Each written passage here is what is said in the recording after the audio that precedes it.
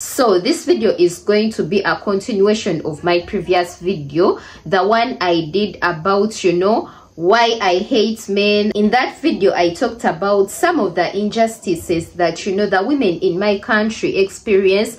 And I also reacted to a video of a young lady that, I came across on YouTube, who was narrating her story of how her 4-year-old daughter was SA'd by, her husband. And yeah, I want to clarify a few things because I feel some people actually misunderstood me. Some people didn't get exactly what I was trying to say. Maybe I didn't explain it so well, or maybe they just don't agree with me, which is also okay. And guys, I want to say I am actually impressed by the way you guys have been respectful in the comments, because like I always say, we don't always have to agree with each other, because we are different people. We see life differently. At some point we are going to have different views, but I really appreciate it when we can still stay respectful towards each other despite the differences, because I am one person that believes that you can still put your point across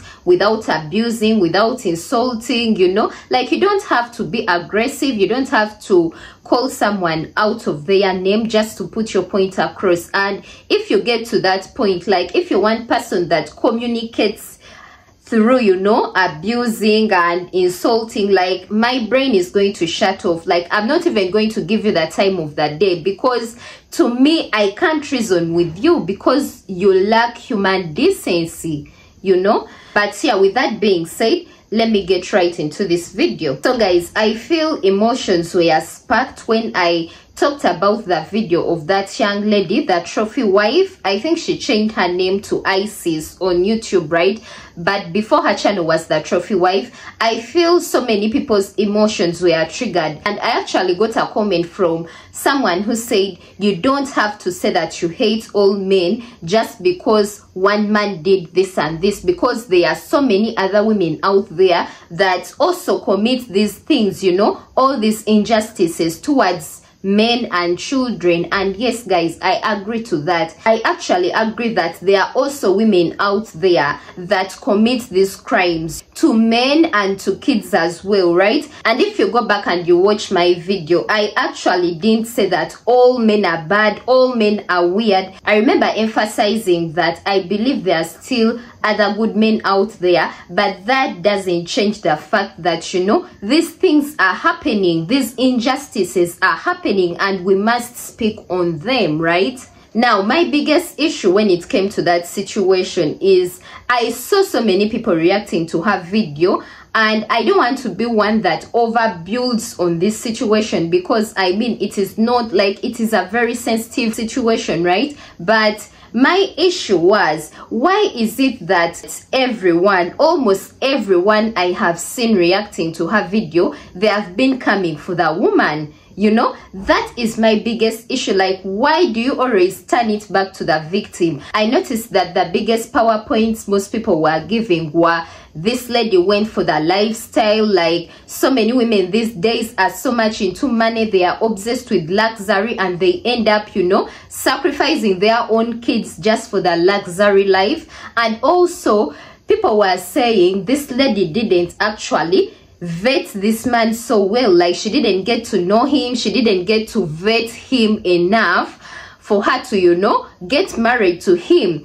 And guys, personally, I disagree with that. I'm one person that doesn't believe in blaming someone for another person's wicked behavior. Like, can we not act like you can vet someone for years and years and you still don't know that person? Like, you can put someone through the best vetting, procedures, the best, like what you consider to be the best vetting. You can be with someone for years and years studying that person, and you still won't know that person. Like, people are very good at hiding who they are. It's like, you can be with someone and you think, okay, now I have totally vetted this person. Like, I know them, I know what they are capable of doing and what they are not, you know. But that person will shock you, that person will surprise you. Like, I feel it is really not about her not vetting the man. Like, it is that man's character. Trust me, even if she spent years and years vetting him before getting married, like, at the end, this man would still show his true character. Like, if he's a pedophile, it doesn't matter how many years you take to vet him. And I also saw people saying, I'm sure she saw the red flags, but she chose to ignore them just because she wanted this lavish lifestyle. Now, I feel that is unjust to say. It is a very unjust statement because, guys, it's not all the time that someone is going to show you signs. You know, I know men that are capable of putting on the best act. Like, you truly have no clue who this guy is. Like, you don't think he's even capable of doing something, you know, bad. Like, the way he portrays himself, like, sometimes you don't even get a clue. You genuinely believe this is a good person, you know. I feel we should give more grace to victims, you know. We should give more grace to people because you really don't know how hard a situation is until it is your turn, like until you're the one in that situation. I feel it is very easy to judge and dismiss until it is actually happening to you, until such things are actually at your home, in your house. That's when you realize that, oh my God, like, these things actually happen. And sometimes it's not all the time that you miss the signs. Like, sometimes the signs are not even there, you know. Sometimes the signs are not even there. People can be like very manipulative. People can put on the perfect act, you know. Honestly, my issue is, why is it that everyone is blaming this woman? Like, your child was essayed because you love this lavish lifestyle. You did vet this guy so well before you got married to him. Like, why is she being attacked for something the man did? You know, like, why are you crucifying this woman so much and you're choosing to forget the actual culprits, you know, the man, the one that actually assaulted the kids, you know? Fine, okay, let's say she ignored the signs. She didn't use her intuition, right? At the end of the day, she is still a victim. Like, her kids were SA'd. Like, let's not forget that.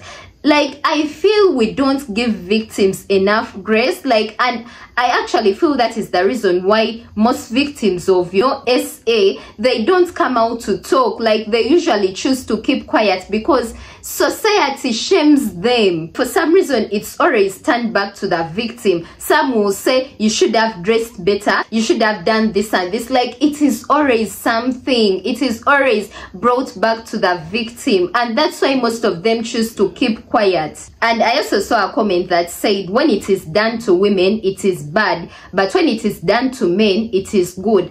And to me, that didn't make sense because, honestly, I feel we try to turn everything into a competition, you know. We try to turn everything against each other, and it's like we forget the actual problem at hand, you know. We forget the actual issues that are actually affecting both genders. I feel it doesn't always have to be a competition of who is getting it worse or better. Like, no, can we just acknowledge where we are messing up as human beings? It doesn't always have to be a gender war, you know. Can we for once just acknowledge these things and know where we have to change? Honestly, I feel even if it were a lady that, you know, did such a thing and the husband was being blamed for her behavior, I would still feel some type of way, because it's like, why are you blaming the other person for this person's character? Like, let's hold people accountable for their actions. Like, you don't always have to blame their character on another person, you know. It's like a man cheating, and, you know, society is like, yes, your man cheated because you don't do this and this. Your man cheated because you don't give him enough sex. Like, no, the man cheated because he is a cheater. he is a cheater. Like, that is his character. Because if someone has a weird character, no matter how much you try, that person is going to, like, that is them, that is their character. Like, you trying harder is not going to, you know, magically change them. Like, that is who they are. Like, I feel we should really learn to hold people accountable, because it is through holding people accountable that change is going to, you know, change is going to occur, you know. But the more we keep on trying to divert the blame just because of emotions and all these, you know, gender wars, it's not going to help anyone, you know. It is not going to help us at all. I really don't know if I'm making sense, if you guys get what I'm trying to say, because I honestly believe there are still good men out there. And one reason why I truly believe there are still good men out there is because of my dad. Guys, if you don't know, I was raised by a single father from when I was 6 years old. Like, my dad literally raised me and my sisters single-handedly. And for all those years, he has never laid a hand on me. He has never tried any weird moves on me or my sisters. Like, he has been a good man. He has been the perfect example of a good man, you know. And that is why I still have the benefit of doubt that there are actually still good men out there, because my dad is a good man. If my dad is a good man, I know there are other good men out there, and I won't take that from men. But then let emotions not, you know, cloud our eyes and make us act like these things actually don't happen. I actually saw another comment that said that you don't even know if this is true. Just because the woman said so, it doesn't mean that this is true. And guys, my argument is, fine, we don't know if this story is true or not, right? But even if the story is not true, let's not act like these things are actually not happening, you know. Let's not act like these things don't happen in society. At least this has made us talk about it, because I honestly feel like these are things that society tends to shut down, especially in the African society. Guys, when I tell you, in the African society, such matters are shamed. Victims are told not to expose their, you know, abusers. Their own family members tell them not to expose their abusers, because it is believed to cause shame on the family. It is believed that it will cause shame and to the family, and people will begin to disrespect the family. But it's like, if we continue to, you know, hide these things, if we don't come out to openly expose such acts, like, these acts are going to continue going. Like, these people are, like, if we don't come out to openly expose such acts, like, it is not going to stop. Like, they are still going to continue, because the abusers know that the victim won't talk anyway. Society won't believe them anyway. Their own parents will tell them to, you know, keep quiet, and they might not even believe them. They might instead accuse the victim of lying, you know. Like, I just feel these are things that we really don't talk about, but we should, you know, we should, because, like, it's a lot of people going through these things, guys. You will be shocked by the number of people that are quiet, the number of people that have experienced such abuse and they are quiet. You will be shocked. Just recently, we had an incident where a mom came out to expose her husband for, you know, touching her daughter for some good time. And finally, the daughter talked to the mom. Like, she told her, you know, daddy has been doing this and this to me. And yeah, the mom went to the authorities. And guys, if only you see how this lady has been handled in Uganda, you know, society wants to beat her up. Like, she was walking on the streets and a group of men, a gang of men, ganged up on her, and they were trying to beat her. They were harassing her, accusing her of disgracing her husband. And you know, and it was so many men, over 100 men on just one woman, you know, all of them openly attacking this woman in broad daylight in the streets, you know. And what is her offense? Coming out to defend her daughter, coming out to speak up for her daughter. Is that her offense? And what exactly was her offense?